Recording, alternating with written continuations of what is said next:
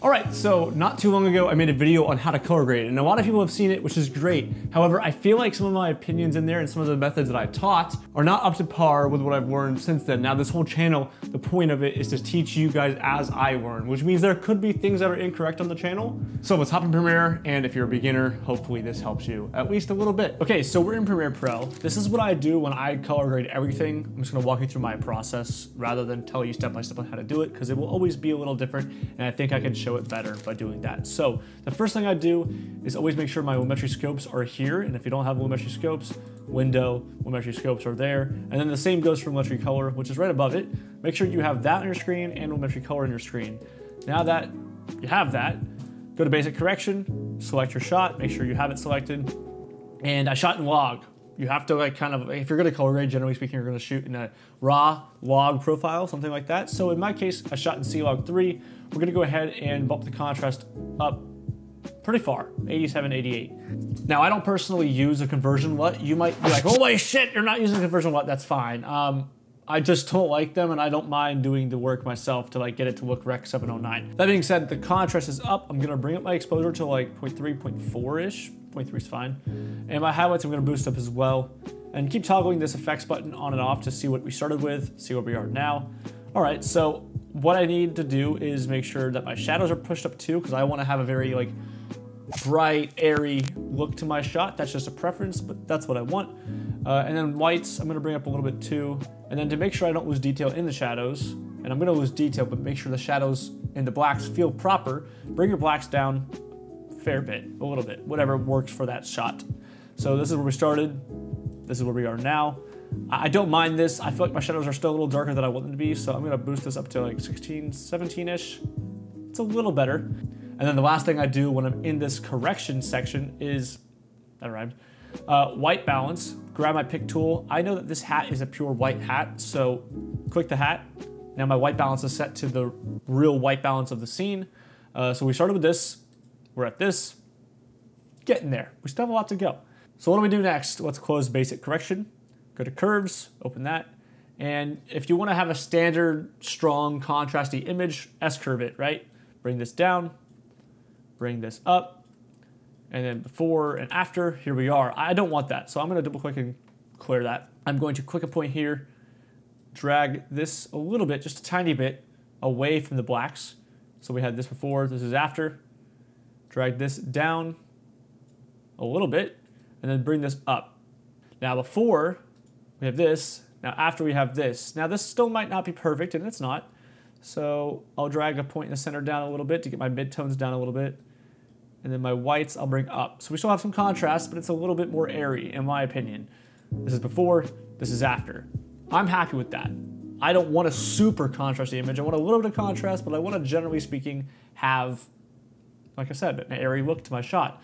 So close curves down. And then the last part of my color correction, my lighting correction section, man, I keep rhyming that, is HSL secondary. It's correcting skin tones to whatever those should be. In my case, I can tell her skin's a bit red. It's leaning towards magenta. I don't want that. So under HSL secondary, drop it down, pick the skin color. Let's go ahead, turn the color / gray on, and you'll notice that it pretty much selects the color I wanted, but there might need to be a few adjustments. So let's go ahead and drag this in the direction it needs to go, do that.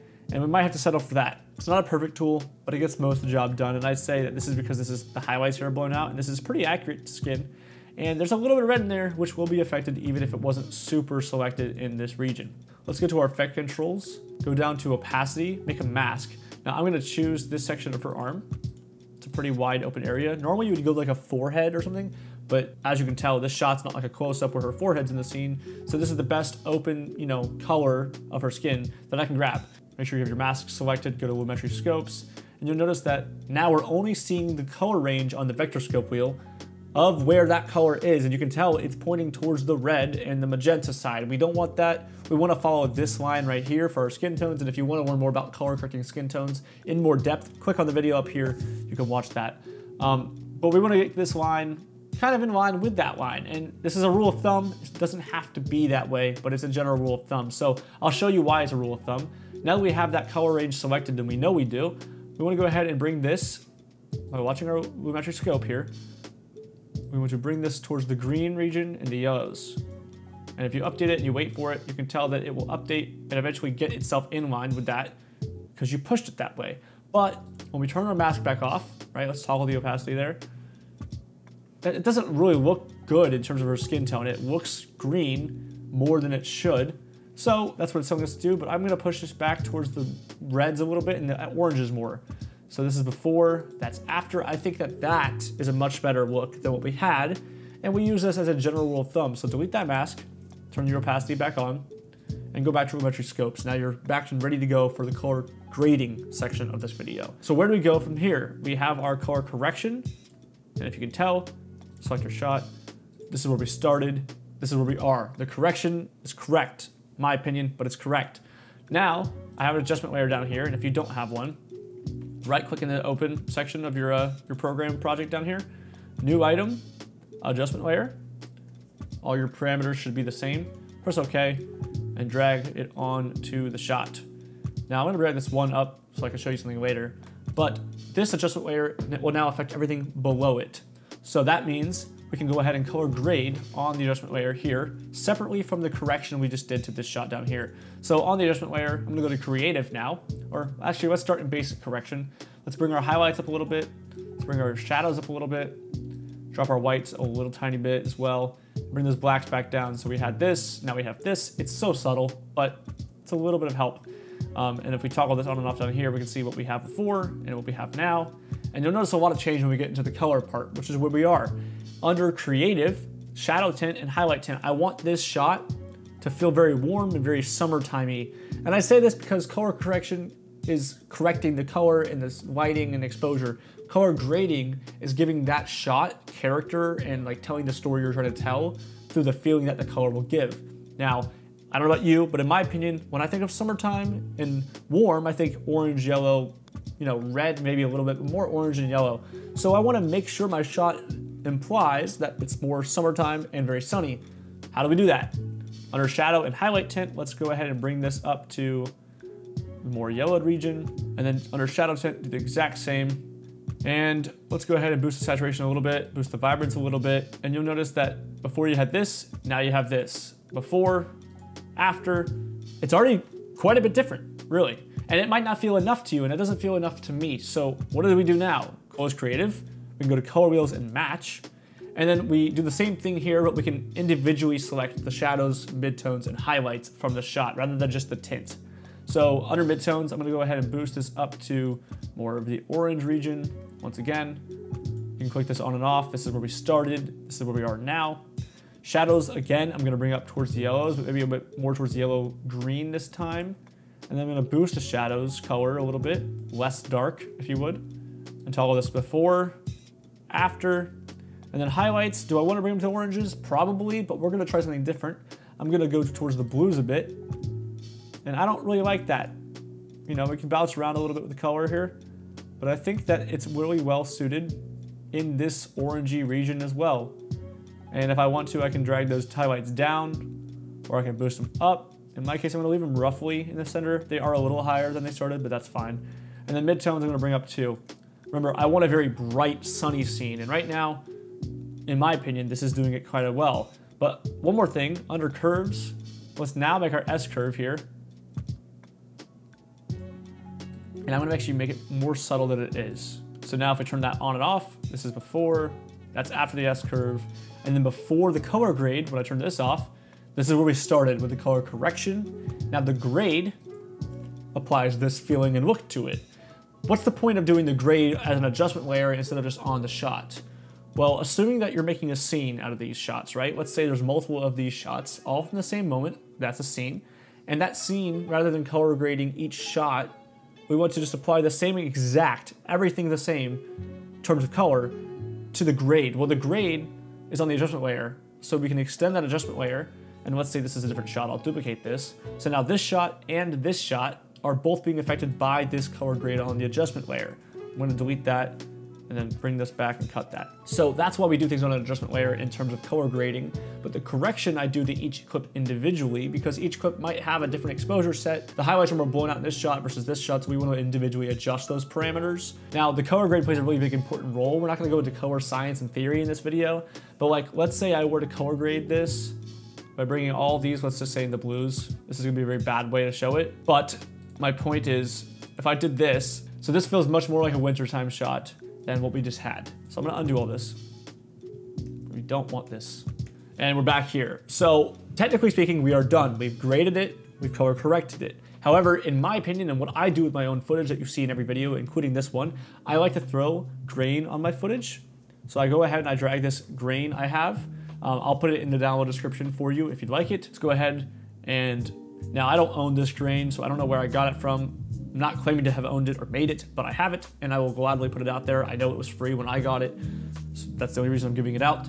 I'm not giving away something for free that was purchased, just to make that extra clear. But now under effect controls, if I select this grain layer, you'll notice that you can't see through it, and that's because our blend mode is set to normal. We want to set that to soft light and or overlay. It really depends. I find that overlay gives a stronger grain appearance, much bigger grain, right? So there we are. This is the grain with overlay, but when we put it on soft light, it's a lot more subtle. It's a little softer, really. And I like that better. I think that looks better. It's not as overwhelming. So there's my grain. You know, you can call this done. And I'm gonna copy the opacity effect to that, go to this shot, click on the grain, paste it again, and it will do the same thing to that shot. But there you go, you can call this done. However, in my opinion, I like to step it up one more notch and make the film look really filmic, if you would. So let's do that. All right, so I'm gonna click these, drag them up. I want a gap between the grain. The grain's gonna go on top of everything. And then above the color, I want to go ahead and add in another adjustment layer. So I'm gonna take this adjustment layer back in here and grab a new clean slate, click it. And I wanna make sure I go ahead and go to my effects now. You go under video effects, obsolete, then channel blur, click and drag that onto the shot. And this is gonna add some halation to the highlights. Now it's outside, there's not too many highlights, but a lot of reflections in this board because it's made of a mirror. I like to take my red boardiness, I bring that up to about 75. And you might not see the effect apply immediately because it's very intensive on your graphics.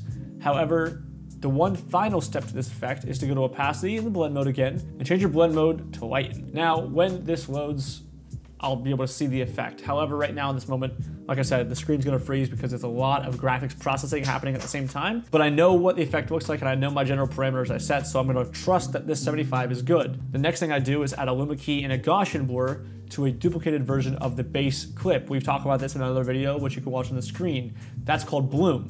Now that bloom will give us blooms around the highlights. Now you can see that the halation effect actually just set in, and it's really, really intense for this shot. So click your adjustment layer. I'm gonna bring that to like 50, half the quality of that effect. And I think that's gonna be better when this all dies down and it, you know, renders it out. But let's go back to the bloom. I'm gonna click and duplicate this shot.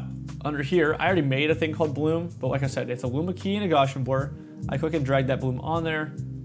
Here we are, the luma key is set to 88 and 84 for threshold and cutoff, and then the Gaussian blur is around 70. I know that I'm gonna want 25-ish for this shot. I don't want it to be overly done. I don't want the effect to be intense.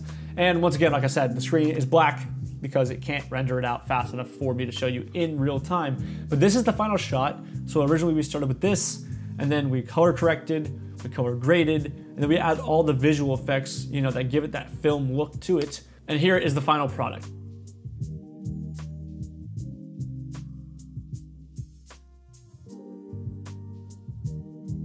And I understand that this is going to be an opinionated video, but it is all based off my opinion and my knowledge that I've learned myself individually, not in film school, not professionally, but just what works for me and my process when it comes to color grading client work, my work, YouTube, whatever it might be. So I hope you guys understand that and take this with a grain of salt that I could be wrong on some of these things. I try to give you the most accurate information, but this channel is really all about me sharing what I learn and as I learn it with you guys. With that, thanks for watching. I hope you guys get some value out of this at least. I hope this helped, and I will see you guys next Wednesday. Every Wednesday. That's the new upload video schedule upload thing. It's on the channel art for a reason. All right, thank you for watching. I will see you guys. Absolute best. They're great. Cheers. And I'm out. Yeah, I don't know why I thought I can crush that.